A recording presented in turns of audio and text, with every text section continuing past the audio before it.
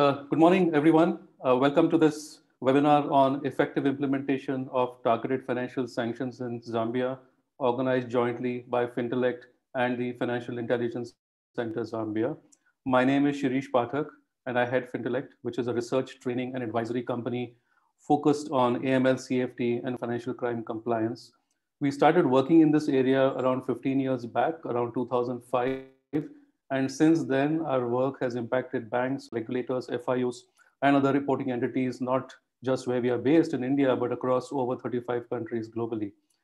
To democratize access to AML safety training, we have also recently launched Fintelekt Academy, which provides on-demand access to more than 100 educational videos on AML CFT. Today, we have over 200 registered participants representing 92 unique institutions from Zambia, as well as a few other countries, from the sectors of banking, financial services, insurance, digital payments, law firms, microfinance, money exchanges, regulators, associations, and of course, the government. At the outset, let me thank Diphat Tembo, Director of Compliance and Prevention Department, as well as the Financial Intelligence Center Zambia for supporting this webinar on this important topic and inviting a large number of reporting entities and regulatory organizations to participate. In order to comply with and effectively implement the domestic regulations around TFS, that is targeted financial sanctions, as well as help the country to stay compliant with international standards, reporting entities in Zambia must stay current on financial sanctions and be able to understand the impact of these sanctions to their present compliance program. So the objective of today's session is really to bring out more awareness and knowledge about TFS so that all stakeholders can enhance their knowledge to successfully implement these measures. This session will also enable questions from the participants to the FIC, so I would encourage each one of you to take advantage of this opportunity. Let me quickly explain the flow of the webinar today. We will first have an opening speech by Diphat Tembo from the FIC. This will be followed by a presentation by Nicholas Turner of Counsel, Steptoe and Johnson, Hong Kong, and an internationally recognized sanctions expert. After Nick's presentation, I will have an open dialogue with Brent Estrella, Group Head and Chief Compliance Officer at the Rizal Commercial Banking Corporation based in the Philippines, and we'll ask him to share his views around certain issues related to targeted financial sanctions. Finally, we will open up the floor to questions from the audience. I would therefore request participants to post their questions in the Q&A window as the webinar progresses so that we can request the speakers to address these questions later. I'm also happy to announce that all those attending today will receive a participation certificate jointly issued by Fintelekt and FIC Zambia. To get the certificate, please make a free registration on fintelekt.academy after this webinar is over, and you will receive the certificate within 7 days at the same email ID that you used to register at the Academy. We will also put instructions in the chat box for this later during the webinar, and you will also receive a follow-up email from Fintelekt on instructions on how to get the certificate. With that, let me introduce our first speaker, Diphat Tembo. And although I'm sure he needs no introduction in Zambia because all of you know him, let me just say a few words about him. So Diphat is an economist by profession and holds a master's degree in economics from the University of Manchester. He is a member of the AML CFT National Task Force of Senior Officials, where he serves as Secretariat. He's also a trained AML CFT assessor under the SMLAC, that is the Eastern and Southern Africa Anti-Money Laundering Group, which is one of the 9 FATF-style regional bodies around the world. With this, Diphat, may I invite you to present your thoughts? Thank you very much, Shirish, for those remarks. And I want to welcome everyone that is joining us today for this very important session. And I would like to really recognize invited participants from the National Anti-Terrorism Center, Zambia, the Financial Intelligence Center, quite a number of supervisory authorities that are also joining us this morning from where we are, and of course, a number of reporting entities that Shirish has already mentioned. I would herewith like to warmly welcome you to this important workshop jointly organized by the Financial Intelligence Center and the Fintelekt Advisory Services of India on the effective implementation of targeted financial sanctions. I wish at the outset extend our sincere gratitude to the Managing Director of Fintelekt Advisory Services, Mr. Shirish, for having provided us with eminent facilitators, Nicholas Turner and Brent Estrella, to partake their experiences with us during this call. Distinguished invited participants, this workshop forms part of the Financial Intelligence Center's outreach program, especially or rather specifically designed to enable competent authorities and reporting entities. In this case, we are talking about financial institutions and designated non-financial businesses and professionals to better understand their anti-money laundering and countering the financing of terrorism and proliferation obligations so far as implementation of targeted financial sanctions are concerned. This webinar, colleagues, further seeks to provide a platform for gathering and sharing experiences, challenges, and best practices in the effective implementation of targeted financial sanctions. As most of you are aware, the United Nations has in the past and present continued to impose a number of sanctions. While sanctions are important tools in the hands of the international community to promote international peace and security, some of these sanctions have been condemned for causing excessive suffering to civilians, populations, or inflicting economic damage on third states. To address these trepidations, the concept of targeted sanctions was developed. Okay, targeted financial sanctions are designed to focus on groups of persons responsible for the breaches of peace or threats to international peace and security. Most of us, especially those from the financial sector, are aware that the term targeted financial sanctions means both asset freezing and prohibitions to prevent funds or other assets from being made available, direct or indirectly, for the benefit of designated persons and entities. These requirements, colleagues, have been made mandatory by the Financial Action Task Force, which is a global standard setter on AML-CFT matters. Countries or indeed jurisdictions are required to implement these sanctions to comply with the United Nations Security Council resolutions relating to the prevention and suppression of terrorism and terrorist financing, as well as the prevention, suppression, and disruption of proliferation of weapons of mass destruction and its financing. The UN sanctions regime was first established by the resolution, United Nations Security Council Resolution 1267 of 1999. United Nations Security Council imposes a number of measures against individuals and entities associated with Al-Qaeda. The sanctions regimes have been further strengthened and modified by a number of subsequent resolutions. The measures that are supposed to be implemented by countries according to the resolutions include asset freeze, and this is very critical for us, travel ban and arms embargo in respect of individuals designated by the UN Sanctions Committee.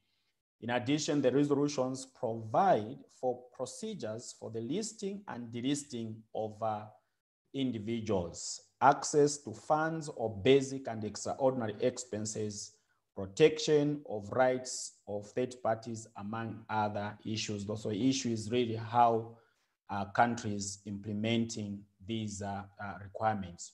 On the other hand, targeted financial sanctions related to the proliferation of weapons of mass destruction is an international standard introduced by the Financial Action Task Force under the FATF 40 recommendations published in February 2012.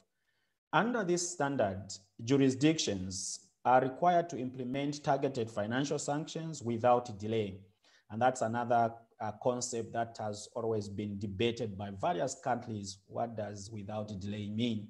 And I guess this training will dive and answer and see whether countries would really comply with that requirement. Okay, and the whole issue is that there should be prevention, suppression, and disruption of the proliferation of weapons of mass destructions and its financing. The United Nations Security Council has imposed sanctions on individuals and entities involved in the proliferation of weapons of mass destructions activities through the following resolution. One of them, most of you are aware, is the Resolution 2231 of 2015 relating to the Islamic Republic of Iran. The other resolution is 1718 of 2006, 1874 of 2009, 2087 of 2013, 2094 of 2013, and 2270 of 2016 and their successors relating to the Democratic People's Republic of Korea. And this is one of the issues that is very interesting when we are dealing with targeted financial sanctions against entities or individuals from this jurisdiction. As a member of the United Nations and Eastern and Southern Africa Anti-Money Laundering Group, Zambia is committed to protecting its financial services sector from abuse. To this end, the country has given effect to sanctions regime under the UN Security Council resolution, as well as the Financial Action Task Force Recommendations 6 and 7. And so Recommendation 6 focuses on targeted financial sanctions related to terrorism and terrorist financing. And Recommendation 7 focuses on targeted financial sanctions related to proliferation financing.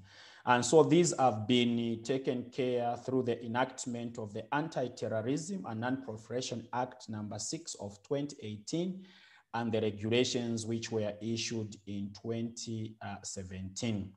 The implementation of the sanction lists is enforced by the National Anti-Terrorism Center, which has the mandate to implement these resolutions in terms of the listing and delisting of designated persons or entities and facilitating the receipt and dissemination of sanctions lists to the institutions that are supposed to implement these sanctions. I should mention here that we've got colleagues, officials from the National Anti-Terrorism Center on this score, and probably they can shed more light on these issues should there be questions that may be asked related to that aspect of implementation. The National Anti-Terrorism Center has issued guidelines on how to access and implement the sanctions list to the supervisory authorities or reporting entities and other stakeholders. Zambia has in the recent past, just for us to continue working on this issue, we've collaborated with the UN panel of experts to strengthen the system to guard against North Korea entities and individuals operating in Zambia. It is imperative, colleagues, for financial institutions and DFNBPs to have adequate policies, and this is very much emphasized, and procedures, systems, and controls in place to enable them to, among others, identify the existing accounts, immediately freeze any identified funds and other assets held or controlled by designated persons and entities, prevent designated persons and entities from conducting transactions with,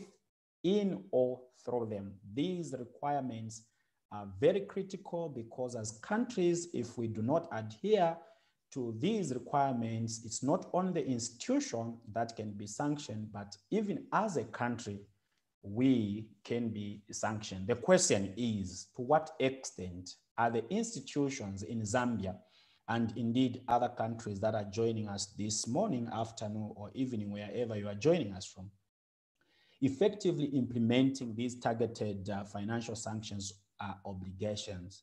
This training, colleagues, will endeavor to address these paramount questions and provide an opportunity for us to exchange ideas. On this note, colleagues, senior officials that are joining us from different jurisdictions, Zambia in particular, allow me, dear colleagues, participants, to leave the floor now to our panel of distinguished speakers who guide us on the implementation of these obligations. And I wish you all a successful workshop with many new ideas, insights, and conclusion. Zikomo Kwambiri, thank you very much for your attention. Over to you, Shirish. Thank you, Diphat, for those opening remarks. I'm sure that's going to be very, very useful in setting the tone of the discussion, and it's given a lot of inputs to our speakers who are going to be sharing their knowledge now. Before we move on, let me just run a quick poll. We have a couple of polls which we're going to run through this webinar to find out the sentiment around TFS. So here's the first one, which says, are you aware of the guidelines around targeted financial sanctions issued by the National Terrorism Center of Zambia? We would very much appreciate if you could answer this. Maybe we keep it on for about 30 seconds.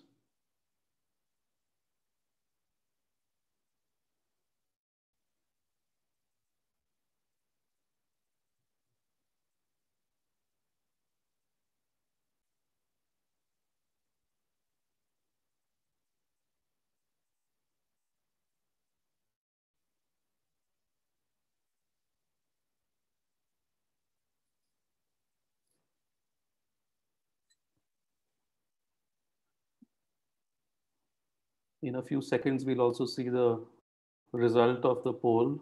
So we will know what everybody's opinion is on this point.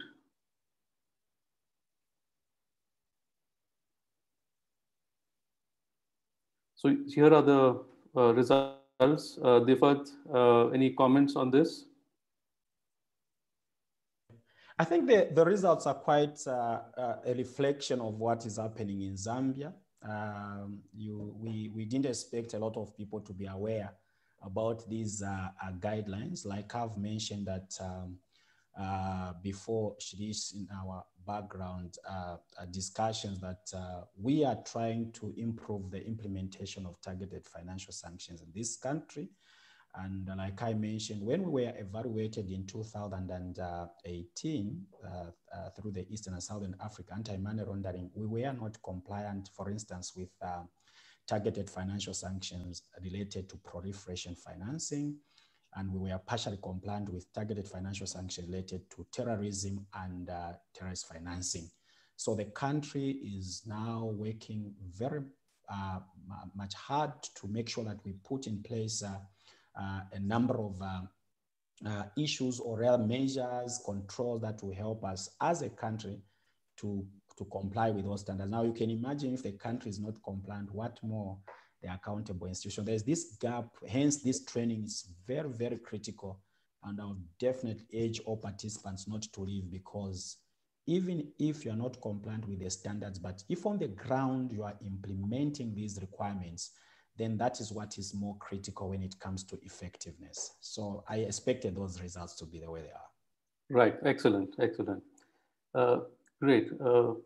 Okay, so Diphat, thank you so much again. I hope you're going to be around for the entire session, so that if you get any questions, you'll be there to address them.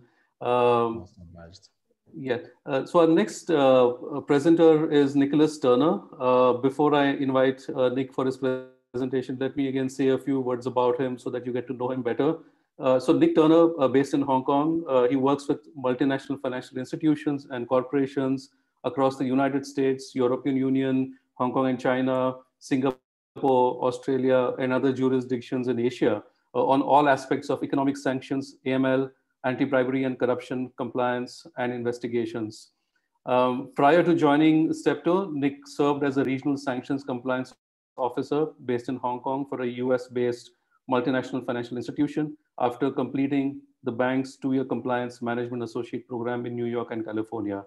Nick has experience advising on a wide range of financial services, including commercial and retail banking, credit cards, trade finance, capital markets, and digital services, amongst others.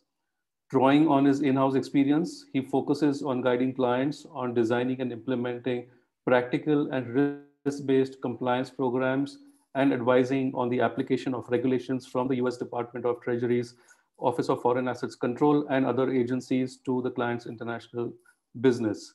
Also in 2020, last year, he was named to the Global Investigations Reviews list of 40 under 40 global investigation specialists. With that, Nick, welcome to the webinar, and may we have your presentation, please. Shirish, thank you very much. Hello, everybody. It's a great honor to be here today and to share some information with you. I'm going to share my screen, and you should see a presentation. Shirish, if you could confirm, please, if that's visible. Yes, it's visible. It's fine. Absolutely wonderful. I'm going to break my presentation into three parts. The first part is going to reinforce some of the information that Mr. Tembo just shared with us about the international framework for targeted financial sanctions. The second part is going to provide some typologies or some typical examples of how financial institutions encounter targeted financial sanctions issues in their operations. And finally, I'm going to offer some resources and examples of guidance documents that you can consult for more information.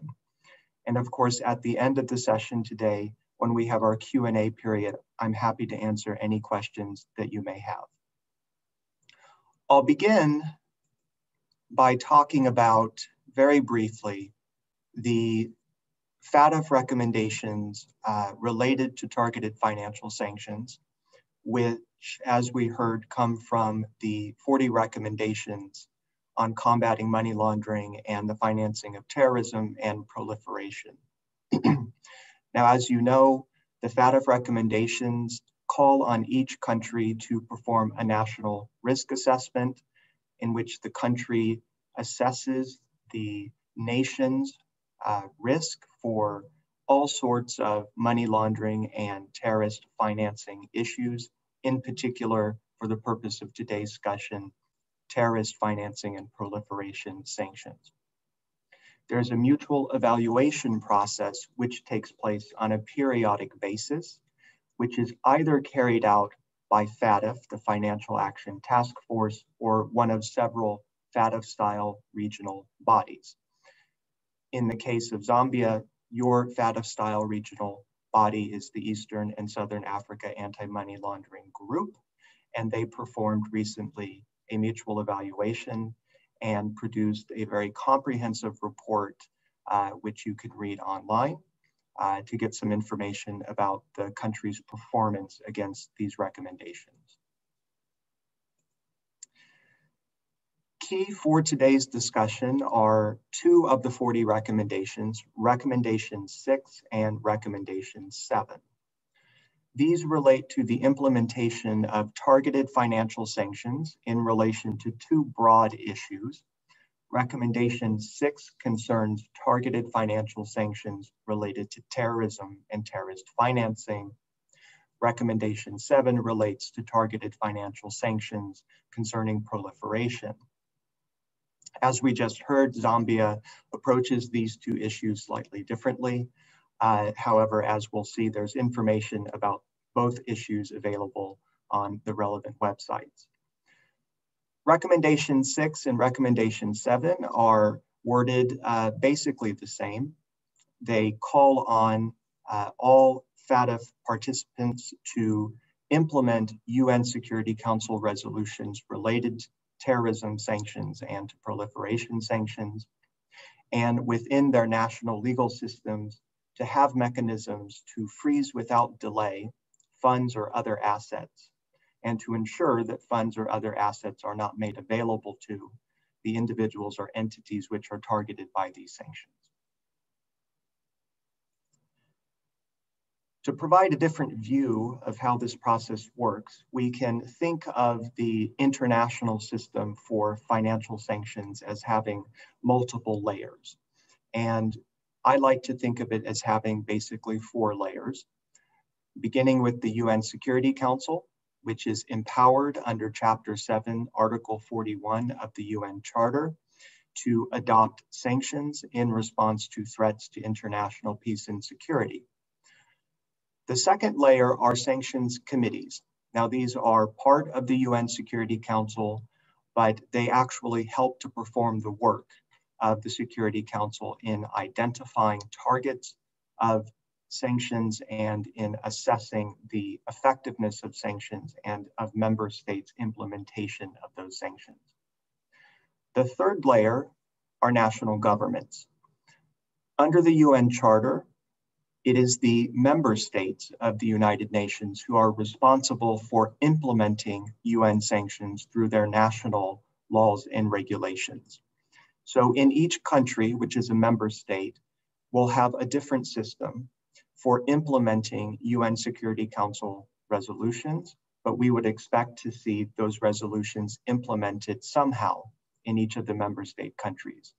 So whether we're talking about Zambia, or we're talking about Hong Kong, or the United States, or some other jurisdiction in the world, we should be able to find some information about how UN Security Council sanctions are implemented locally.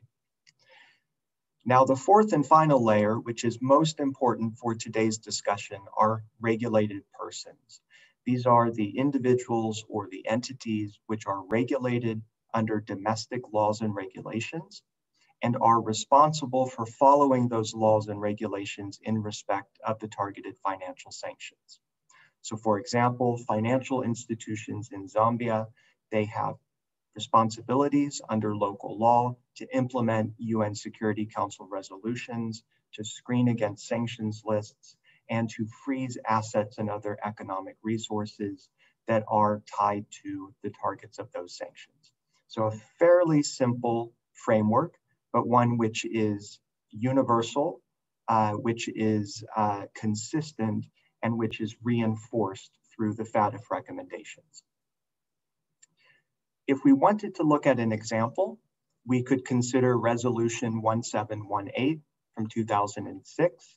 This is related to North Korea, or the DPRK, depending on how you like to call it. And there are currently 80 individuals and 75 entities which have been placed on the UN sanctions list by the committee established pursuant to Resolution 1718. So here we have the first two layers of the four layers which I discussed on the previous slide. We have the UN Security Council, which has issued a resolution, and we have a committee which is responsible for identifying targets of those sanctions, and they've identified several dozen targets. I've provided a screenshot here of an example of one of the targets of those sanctions, an individual called Yun Ho Jin, who appears on the UN sanctions list.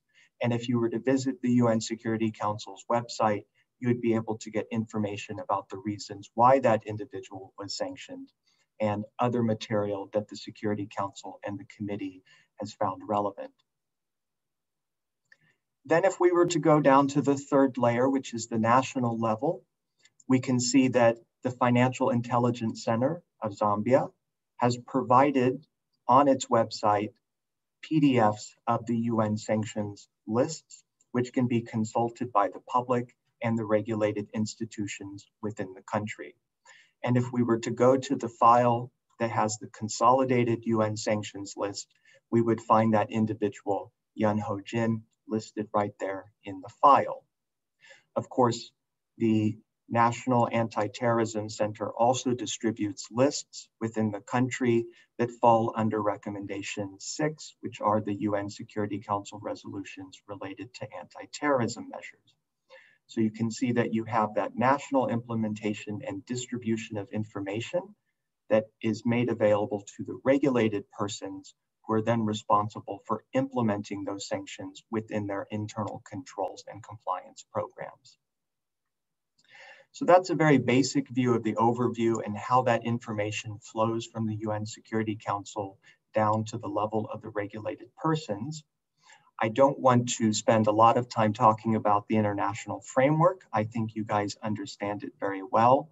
What I really want to talk about today are some of these typologies, which are based on cases that I've worked on and on well-known enforcement examples from different regulators around the world. So on the next slide, what I've presented for your consideration is a very basic typology that I'm going to talk through. And then on the next two slides, I'm going to make it a little bit more complicated. And what I want to consider in this discussion are the challenges that financial institutions face in trying to identify the targets of sanctions so that they can not only freeze their assets, which are under their control, but also interdict and prevent transactions, either within the country or internationally, which could breach the relevant sanctions. So in this example, I'd like you to put yourself in the shoes of a compliance officer who's at Bank A. So the stories that I'm going to tell are going to be from the perspective of Bank A. And you'll see on each of the slides a yellow starburst. And that's where the transaction, which is conducted by Bank A, intersects with another bank, which I've proposed is an international correspondent bank. So in these examples, we're going to be looking at international transactions which cause violations of international sanctions. But these examples don't have to be international, they could also be domestic. We're also going to see on each of the slides an orange box, which will have the sanctioned person. Now that could be an individual or an entity, but it's somebody who's been identified on a sanctions list. And in these examples, we'll be thinking about UN sanctions. They could be sanctioned under any of the UN Security Council resolutions, which would create the obligation to identify and prevent their transactions. And then at the end, we'll always have Bank B, and Bank B is going to be the intended recipient of the transaction, which is being originated at Bank A. So in this example, typology 1, it's very simple, very straightforward. I call this the directly sanctioned customer. This is where Bank A has onboarded an individual or an entity whose name appears on a sanctions list.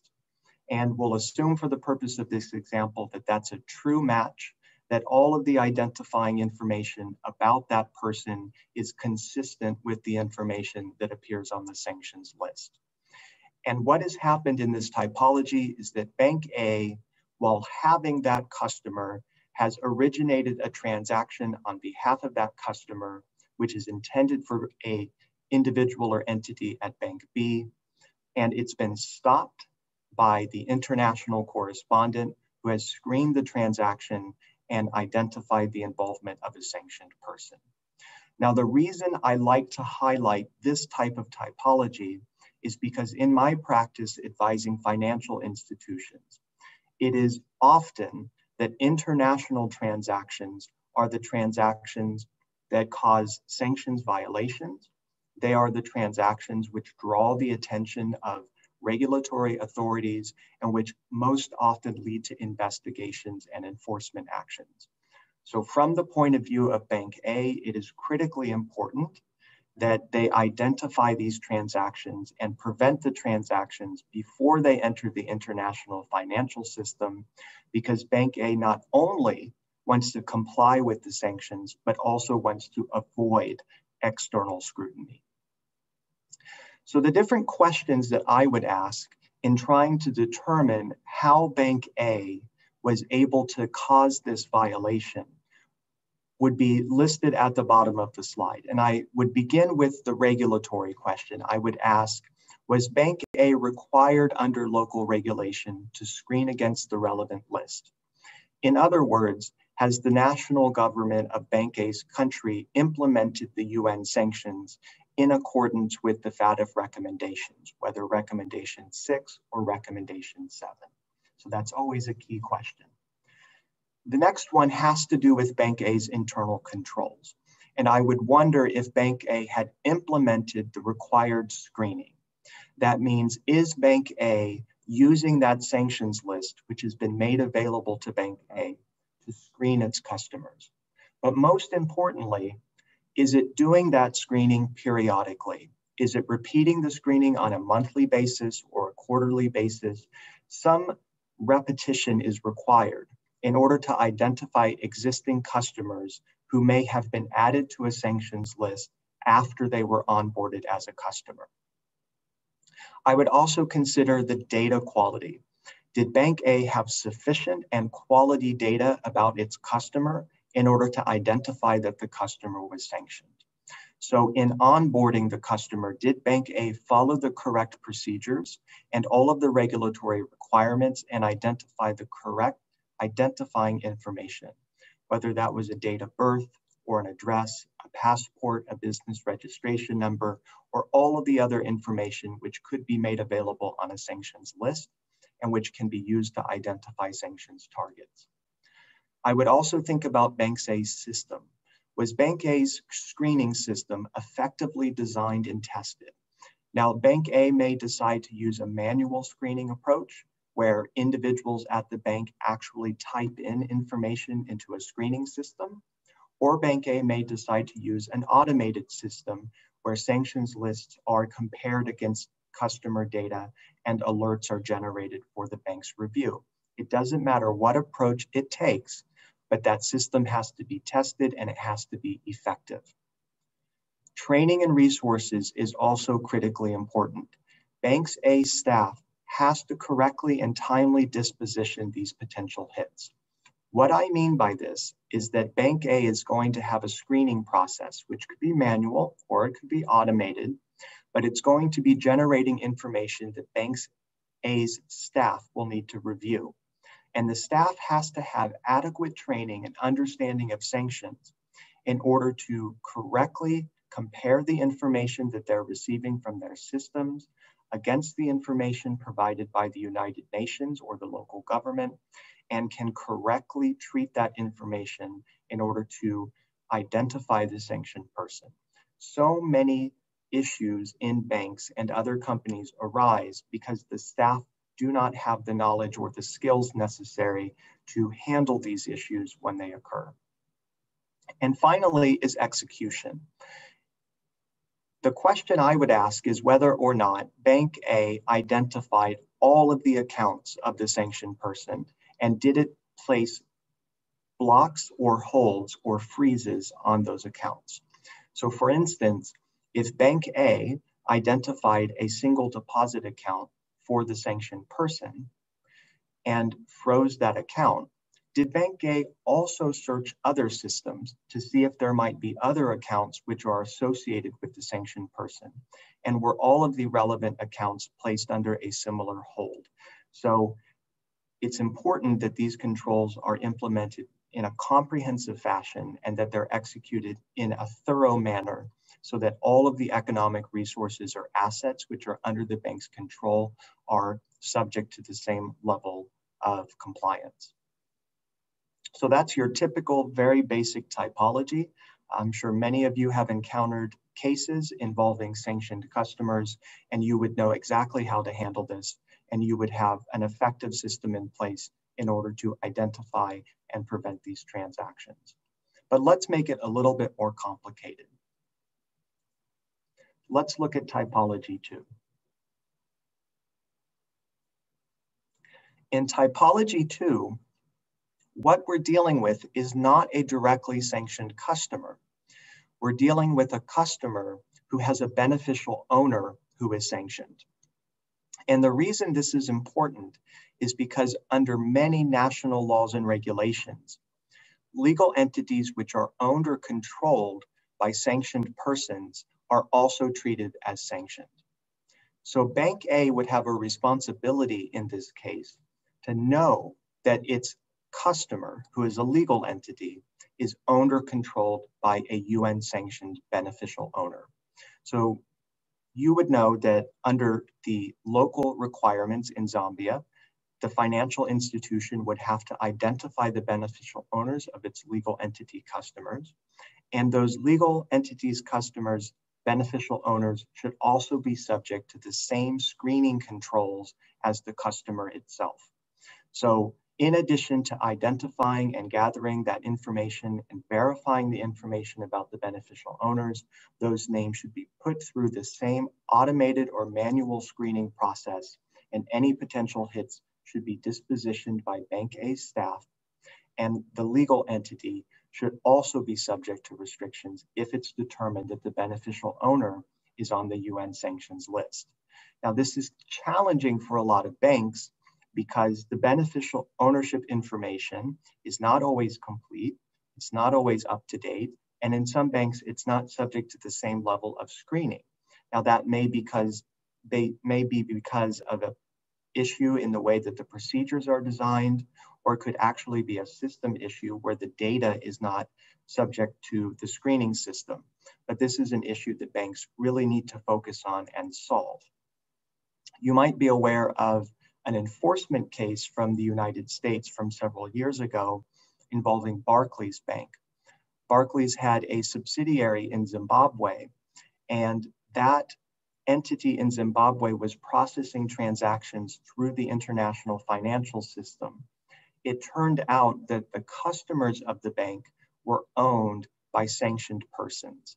And so the bank should not have been processing those international transactions. But because of the way it had designed its screening systems, the information about the beneficial owners was not actually being screened adequately. And so they weren't able to identify and prevent those transactions. So if you're looking for an example that you'd like to study, you can go to the US Treasury Department's website under the Office of Foreign Assets Control, or OFAC, and you can look for that Barclays case, and it will provide a very thorough description, which will help you understand this issue a little bit better.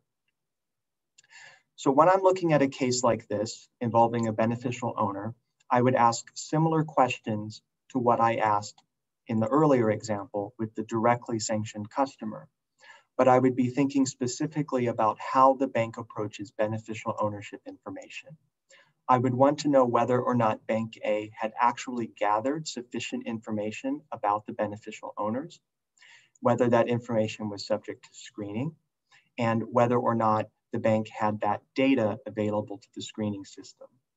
And then, of course, I would think about execution.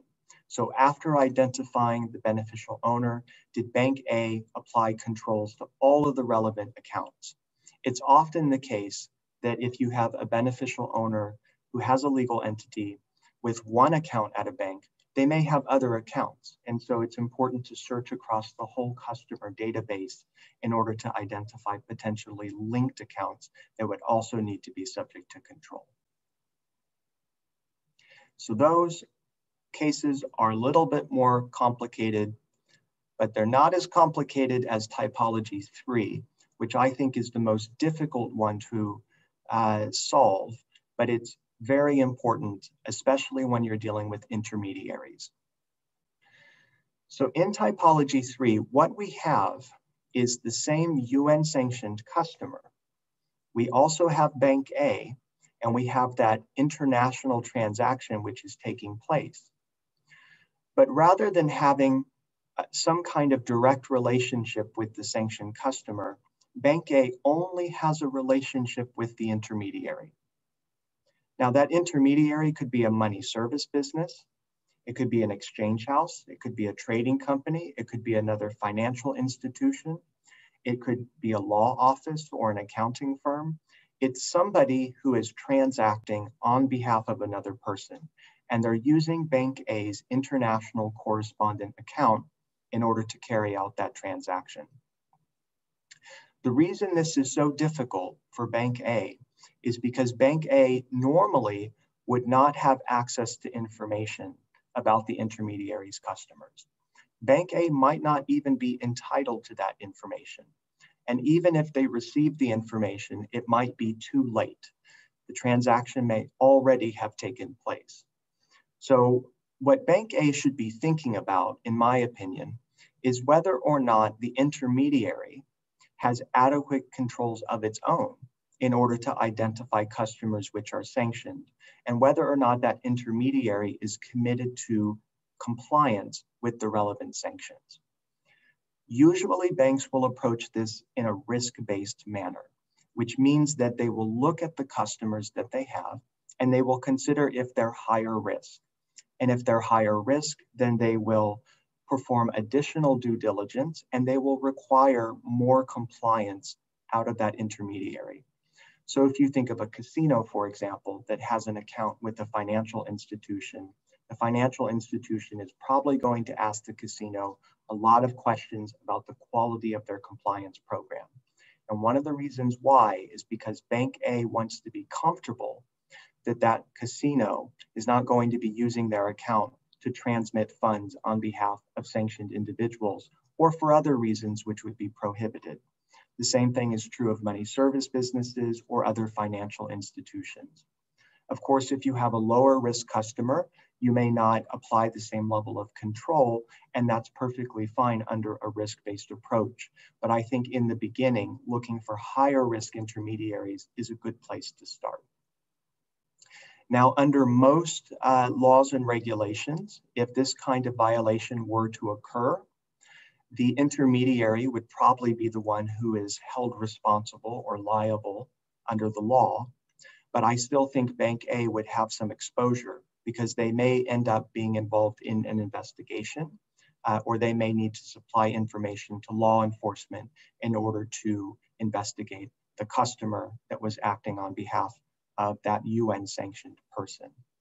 So the questions I would ask in this case, first beginning with regulation, was the intermediary subject to local regulation that required screening? So for example, is that intermediary a financial institution which is subject to similar regulations as Bank A? Or are we talking about the type of company that isn't really regulated and would not have a specific obligation? So that's one way of approaching that. As I mentioned before, I would also think about due diligence.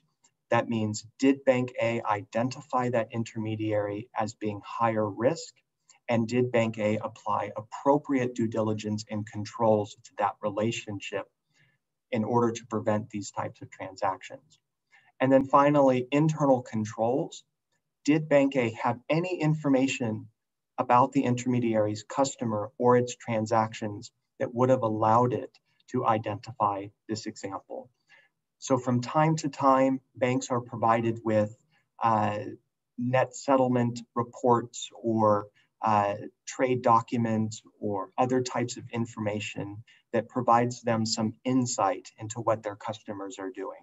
And in those cases, the bank should review that information to try to determine if their intermediary is engaging in high-risk transactions. And that's information that Bank A can use in its monitoring and in its sanctions compliance program. So those are the three examples that I think about when I think about compliance with targeted financial sanctions. They're different in the challenges that they pose to the financial institution, and the strategies that you need to address them are slightly different. But I think because of the risk that we're all facing, because of the importance of the international sanctions, and because of the bank's desire to comply with those sanctions and to avoid scrutiny from regulators or other law enforcement agencies, it's very important that they have adequate controls for identifying each of these three typologies in their operations. Now, I talked a little bit about a risk-based approach. What I mean by that is that the bank is going to assess the risk of its operations based on a number of factors. Those factors include its customers, the types of customers they are, the types of business that they operate in, and so on, as well as the customer's supply chains and counterparties. The bank is going to be thinking about products and services and delivery channels, as well as the geographies where it's operating. And by taking those elements and assessing them and weighing them, the company should be able to identify where its greatest risks are so that it can apply the highest level of control to the areas of risk. That's what a risk-based approach means. And I give just a simple example. If you have a company that is exporting commodities to a place like Dandong, China, which is on the border with North Korea, and it's paying for those goods in US dollars, you're going to have a higher level of risk than if you're talking about a company that is buying toys from a domestic factory and it's paying for those in Kwacha.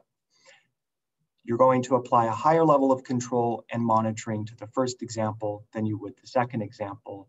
And under most regulatory systems, that would be a reasonable approach because it takes into account the risk. If you'd like some additional guidance, I'm going to share some information about two documents, which I often consult. The first one is from the US Treasury Department.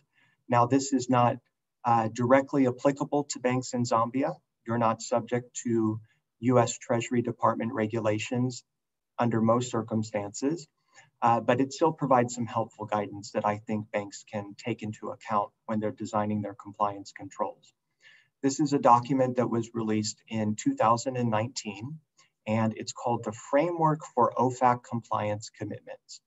And what's really nice about this document is that it lays out the elements of an effective sanctions compliance program and breaks them into 5 elements: senior management commitment, sanctions risk assessment, internal controls, testing and auditing, and training. And it gives some information about what those controls can look like and some of the pitfalls that companies sometimes fall into when they don't have adequate compliance programs. What's also nice about these 5 elements is that they're the same 5 elements that you would find in a strong AML compliance program. So you can really marry your sanctions and AML compliance strategies together, and in many cases rely on the same systems and the same staff or other resources in order to make that efficient for your institution. The last document is from the Wolfsburg Group, which is an international group of financial institutions which have come together to develop guidance for financial institutions primarily on different AML and CFT issues. Although this is focused on compliance for financial institutions, I think the advice that they give is applicable to all kinds of companies, so I like to consult this document. It was also released in 2019. It's called the Guidance on Sanctions Screening. It's very easy to find if you Google that. And it provides recommendations for implementing risk-based sanctions screening as part of an overall financial crimes compliance program.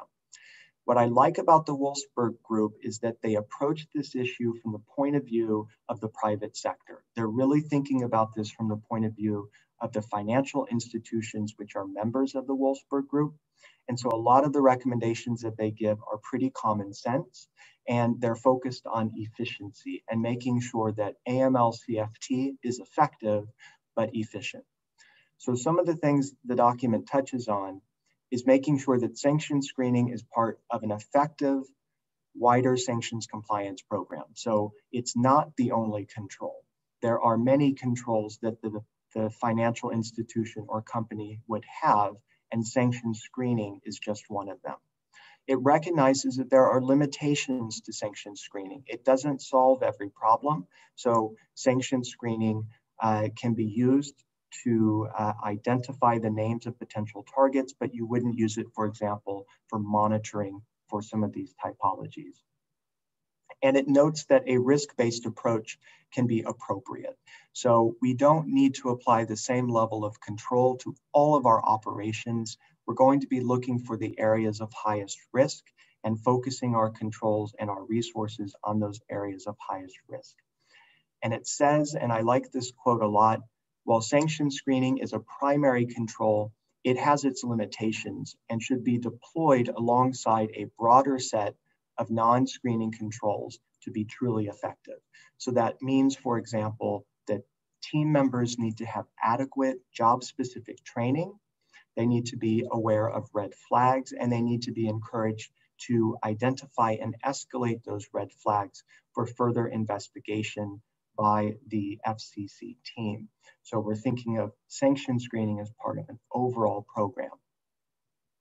So those are the slides that I hope to share today and the key information. Again, I wanted to talk about that overall international framework, those typologies and the guidance. And I hope together that gives you some ideas for how to approach targeted financial sanctions within your own company.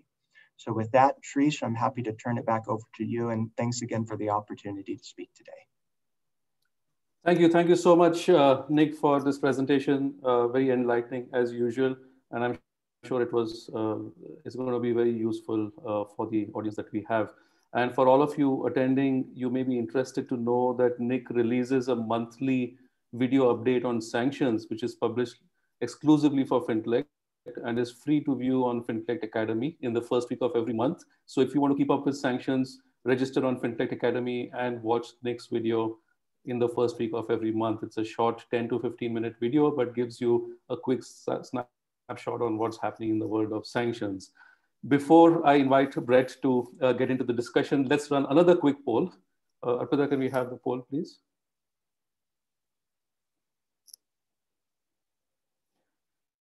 So this poll says, what are the 3 most important challenges faced by your institution at the moment with respect to sanctions screening? We'll keep this on for about 30 seconds.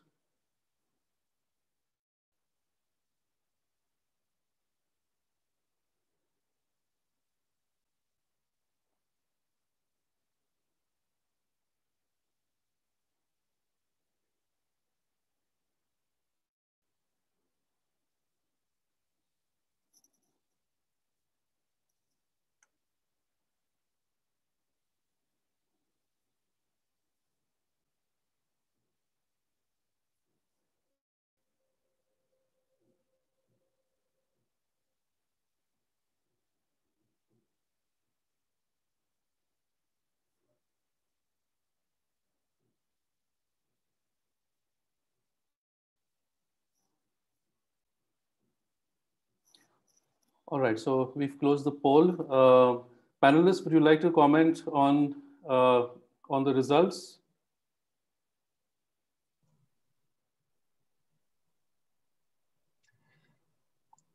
These look like responses that you would see in most places. I think lack of technology is always a huge issue. That looks like it's the #1 answer.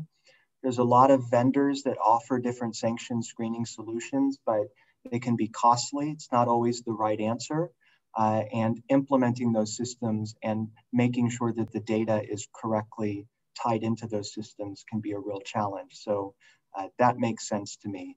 And these other issues, of course, are also very typical. So I think everybody's in good company when it comes to these issues. Right. Brent, Diphat, any comment on this poll? I think the responses are quite good for us as regulators. I think I take feedback seriously, especially on the inadequate guidelines by regulators. I think that comes more like third. No, is it second or so? Yeah, we have lack of technology, which is really very difficult, especially for small institutions, DFNBPs. These are very, very difficult issues to comply with. But when it comes to regulators, I think for us, we need to do a lot of work because we may not have the technology, but I think there can be a better way of still do some manual work, still apply the few resources that you have to comply with these standards. So for me, inadequate guidelines by regulators is a good feedback, and we will be working on that to ensure that our accountable institutions are aware of what they're supposed to do. From the perspective of a regulated institution and from the private sector, I think the responses to the survey really resonates well to the challenges that we face, and I think it cuts across different jurisdictions as well. So it's not something which is jurisdiction specific, and I can say that where I am from, we are also facing the same challenges. Yeah. Right. All right. Thank you so much, panelists, for your comments on the poll. All right. Let me now get Brent into the discussion. But before that, let me just say a few words about him so that all of you attending know him a bit better. So Brent Estrella, based in the Philippines currently, brings with him almost 2 decades of compliance and risk management experience, which he gained from HSBC across various jurisdictions in Southeast Asia, the Philippines, the Middle East, that is the UAE, and Sub-Saharan Africa, specifically Mauritius. His areas of expertise focus on financial crime risk and regulatory compliance risk stewardship, compliance monitoring, testing and reviews, risk strategy, oversight and governance, operational risk management, compliance operations across technology and data analytics, cross-functional and multi-jurisdictional project management, organizational development, talent management, and transformation. So that's a huge number of big words in one sentence, Brent. So, Brent, thank Thank you you so very much. much, Shirish. Yes, thanks, Brent. Thank you so much for joining us today. And I thought to make it interesting, rather than having a PPT as we discussed, let's have a small Q&A session with you. Sure. Brent, so Philippines is in the post-observation period following the third round of mutual evaluation in 2018. And the Philippines FIU, that is the AMLC, has recently introduced new regulations around targeted financial sanctions to improve technical compliance in line with the FATF standards. So could you highlight or give us some of the highlights of these regulatory provisions and what key changes that has actually translated into? So targeted financial sanctions is not new insofar as our regulatory framework is concerned. So it's been something which has already been in place well before the fourth round of the mutual evaluation review in the Philippines started in 2018. But I think what happened after that is that our regulator, the Anti-Money Laundering Council, realized that there are areas for improvement that will promote operational efficiency and design effectiveness of our controls in order to mitigate the risk. Let me just give around five points in relation to that in terms of what came new as a result of the mutual evaluation review. So in the new guidance on targeted financial sanctions, it's been made very clear that it is to be incorporated as part of customer due diligence and our inherent risk assessments. I think Nick already touched on this during his examples earlier, and I think it was very succinctly discussed a while ago as well. The AMLC likewise provided more clarity in terms of how freezing of assets is actually to be done. And by this, they also have to work with the judiciary because they have to work with the courts in terms of having to come out with a new rules of court on asset preservation, seizure, and forfeiture. Because when it comes to asset freezing or prohibition in dealing, there will definitely be a legal aspect to it. And so the local FIU had to work with the judiciary to come up with a new rules of court to support us in that regard. The third point I'd like to make is with respect to the submission and timeliness of returns, because in the previous guidelines there were already requirements for submission and of returns, but this time it also provided more prescriptive guidelines in terms of how much time do banks or other institutions have before a return has to be made, and also in terms of how much time, even in terms of hours, do we have to freeze, to temporarily freeze an account that is suspected to be a potential match. A fourth point is with respect to the prohibition of all involving persons, not just the covered persons, which are the regulated entities here, but even for private persons. They just have to state it out that not only banks or DNFBPs or NBFIs will be required to actually prevent or prohibit, but even private persons. So that clarification has to be made.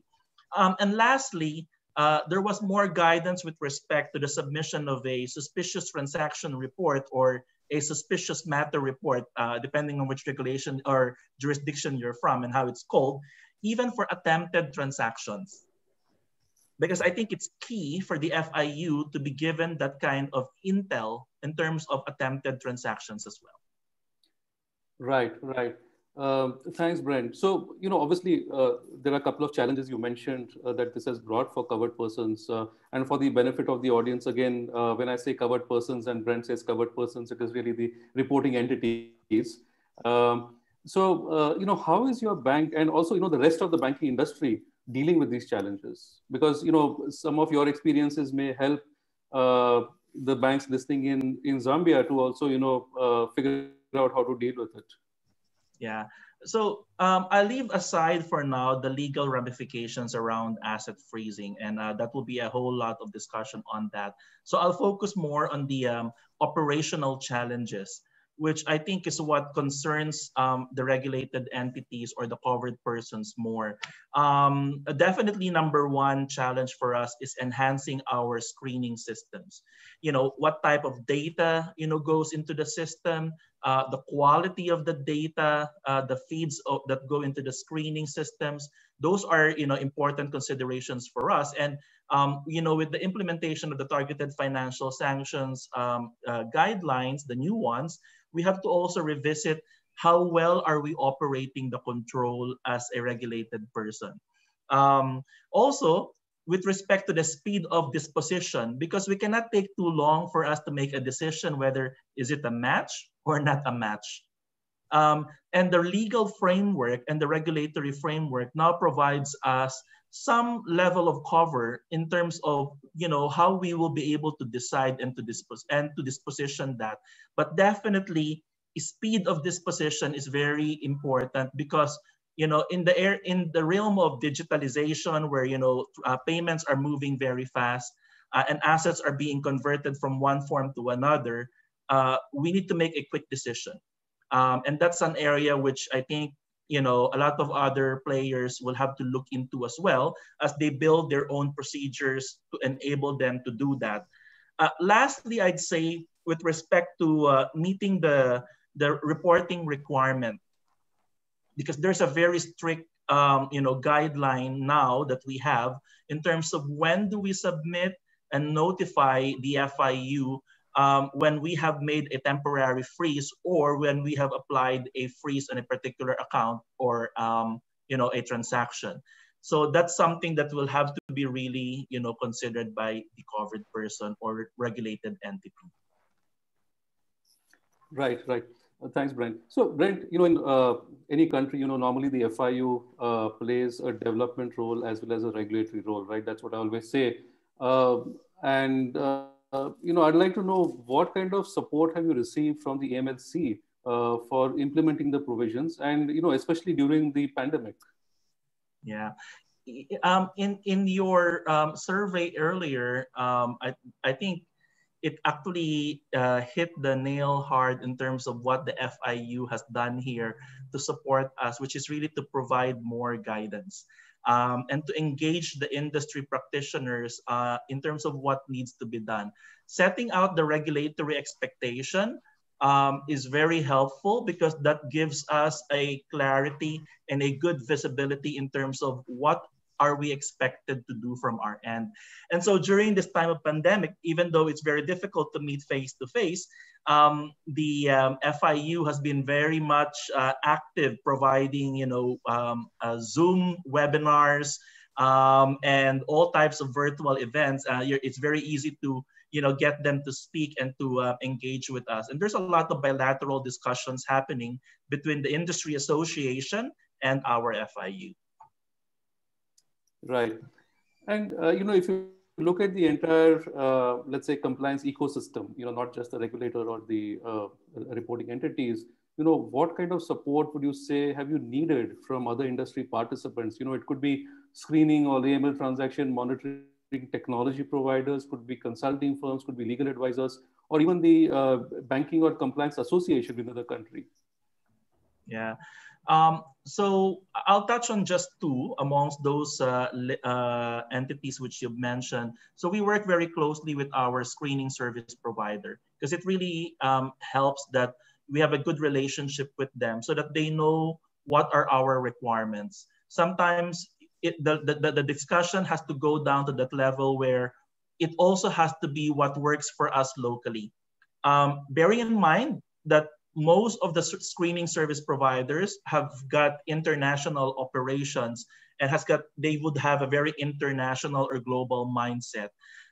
There are nuances though locally in terms of what we need to be able to achieve. And so our screening service provider has to be open to hear us out and work with us as well in terms of being able to implement what is required from our end.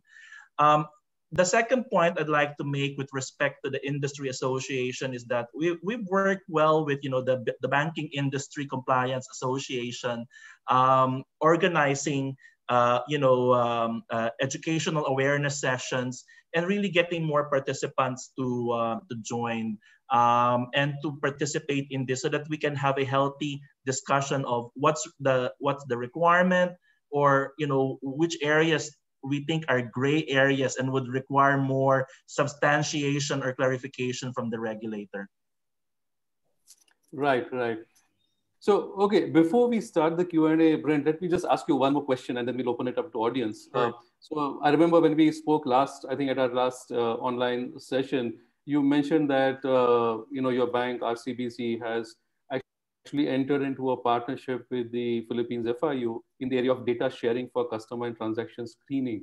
So can you tell us a bit more about this partnership so that banks in Zambia can also possibly think of exploring a similar arrangement there? Yeah, sure. So the RCBC group entered into an information sharing protocol agreement with our Anti-Money Laundering Council here. And what it is that it's basically a public-private partnership where we will facilitate a free flow or exchange of information across the regulator and the regulated entity. And we really get to benefit from it because the FIU is able to share information which otherwise would not have been readily available in the public domain, for us to be able to better discount matches, for example, or for us to even just be able to better investigate what we are seeing from our end.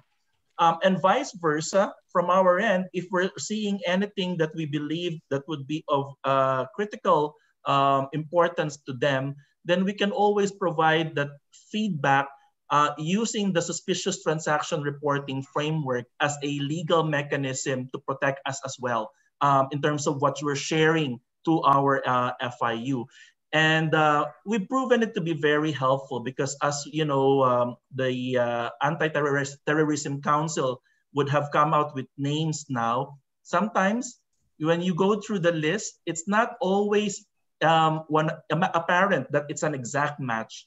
But because of that information sharing protocol that we have signed with the Anti-Money Laundering Council, it becomes easier for us to reach out to them and ask, can you share more information on this or that persons so that we can better discount the match from our end? And we've proven that to be very helpful because they're very much now able to share that using that framework. So it works for us, and vice versa, it works for them as well. Right. Thank you so much, Brent, for taking all these questions. I think it's going to be very useful for the banks in Zambia, as well as I think for the FIC in Zambia. It might help to give them as well some new ideas. Diphat, over to you for your thoughts. All right. So thank you very much, Shirish. I should say thank you indeed to the institution for putting up all these materials. You work tirelessly to make sure that these events finally comes to pass. We've been planning, you and me, I think you know what we've gone through just to have this session take place. The format along the way probably could have changed, but this was very, very helpful. Nick and Brent, thank you very much for that insightful kind of information that you've given and the openness for us to reach out to you. And I know institutions and participants will definitely reach out to you, especially that these are not debatable issues. As a country, we committed. As a country, we are really, really committed.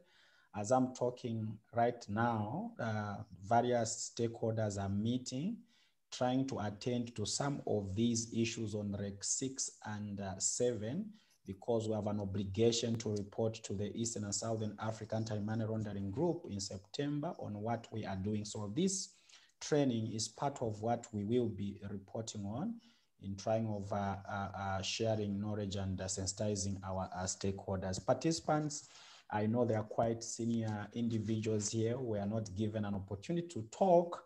I salute you for the time that you took from your biz offices, MDs and OCOs, reporting entities, central bank here, Law Association of Zambia. I know the president, I was talking to him, he said he's gonna join. So it's a very good platform which attracted quite a number of senior officials, and this is the seriousness that the country is giving to these issues. Once again, Nick, bravo, thank you very much. And those are my remarks. Colleagues from FIC, thank you. I know you are busy, but you took time to be part of this session. My DG is also following through, and definitely we will ensure that those certificates in conjunction with Shirish reach out to all participants. Thanks.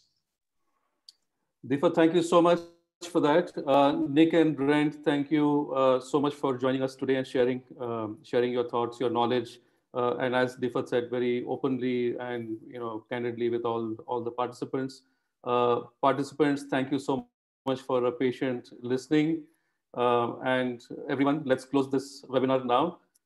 Have a great day, and we wish Zambia the very best in its endeavors to be compliant.